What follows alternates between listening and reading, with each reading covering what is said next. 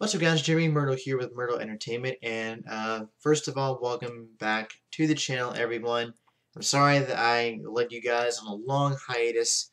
I will explain all of that at the end of this video, but let's go ahead and get right into this. So, first of all, before we begin, thank you guys for liking, commenting, and subscribing.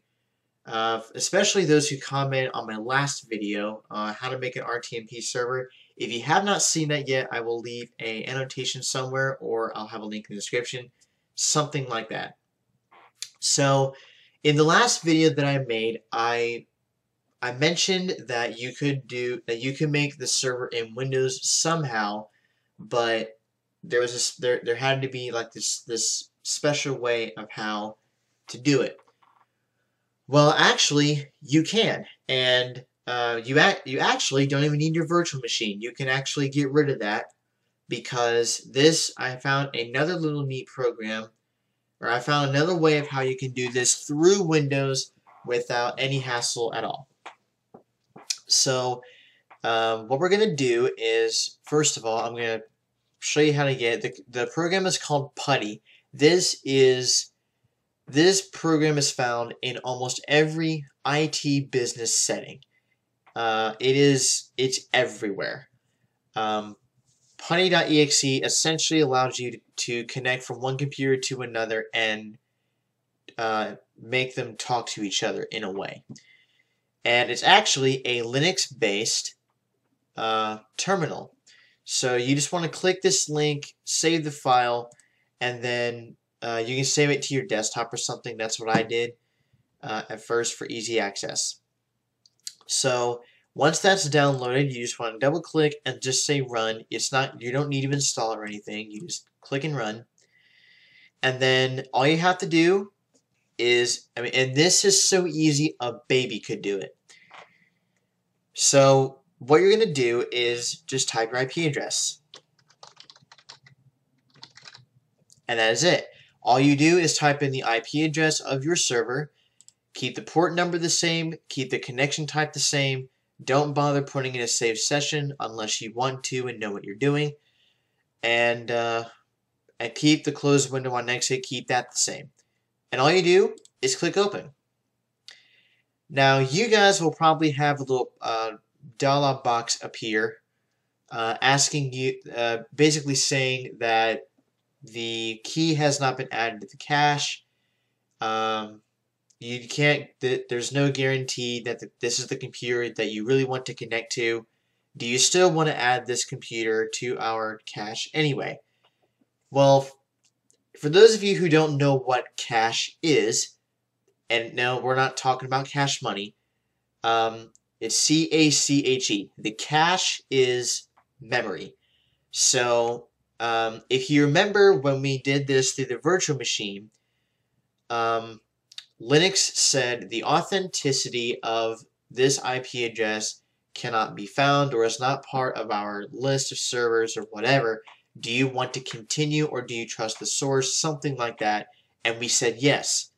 Well, you want to say yes here too because this is obvious. It's saying the same thing as Linux said. This is not a trusted source. Do you want to add it anyway? Just say yes. We know it's trusted. We're the ones who made it. So we have our IP address here. Then we see this login as screen. And all we do is type in the word root. And the reason why is because when you log in as root, well, it's like you're thinking to yourself, well, Jeremy, why do we do that? Well, when you first launch your virtual machine, or when you first launched your virtual machine, we had to type SSH root at server IP, right? Well, now we don't. Now it's basically saying, it's basically trying to log you into the server. And sometimes if you get this little pop-up box that says server unexpectedly closed network connection, that's perfectly normal. That happens sometimes. All you do is run the program again, and do the same thing as you did before. So as I was saying, we type in root because before we had to type SSH root at server IP. Well, now we're getting to the point where it's asking us to log in to the IP that we're trying to connect to. So it's kind of like trying to log into another computer, if you will. So the login we need is root because that's SSH root. You're trying to connect to this IP as the root user. That's basically what the SSH command meant. So we're going to type root, and notice something similar. Root at IP's password. You see that in Linux, and you're going to see it here. And the password is what you identified when you first made the server. So you just type that in, and now you're ready to go. It is that simple.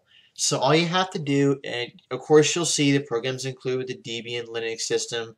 Debian comes with no warranty to the extent permitted by applicable law. Yeah, and all that kind of stuff. We don't need to worry about that. So we can just clear that out, and you just control it from there. So all you do is type it. Say you want to start the server. All you do is type in the same pathway that you typed in before.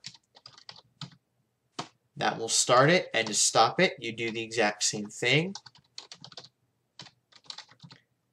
-sbin /nginx -s stop, and that will stop it. It's that simple. Like I said, it's so easy. A baby could do this. It is so simple. And that's basically it for this video. But before I go, like I mentioned, I kept you guys hanging on this little hiatus, and I'm sorry that I did. Usually I come out and tell you guys when my last video is going to be, and this year I didn't because I had no idea that the RTMP server video was my last one, and I hate that. And I should have let you guys know in a vlog or something, but I didn't. Again, I'm sorry. But it's done now. We are in a brand new year. I'm going to start uploading a lot more often. And hopefully we can get some more new tutorials underway. Let me know what you guys want to see in the comments down below. I will be more than happy to take your feedback. Also, if you have any questions regarding this or my last video, let me know in the comments down below as well. And I will see you guys in the next video.